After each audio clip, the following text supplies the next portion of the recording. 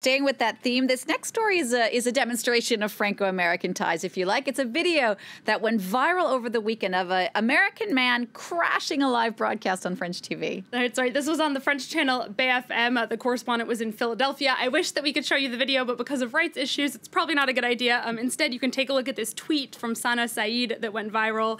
I'll also put a link on the press review page. Anyway, this guy comes up alongside the presenter and he starts talking about how beautiful France is. He says he ate escargot. He loves croissant and omelette du fromage, which is actually, it should be omelette au fromage.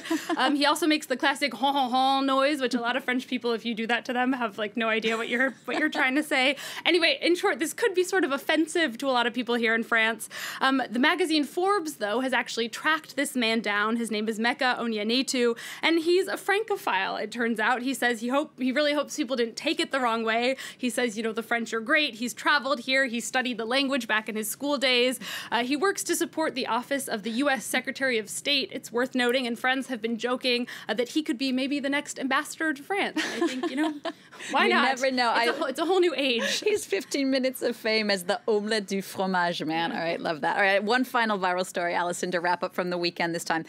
A lot of attention is being paid to the bizarre location where Trump's campaign decided to hold a press conference on Saturday. That's right. It was in the parking lot of a garden supply store called Four Seasons Total Landscaping. Now, Four Seasons is also the name of a luxury hotel chain, and as The Cut explains, the presumption here that many people are making is that this location was a mistake, that maybe the Trump campaign wanted it to be at the Four Seasons Hotel.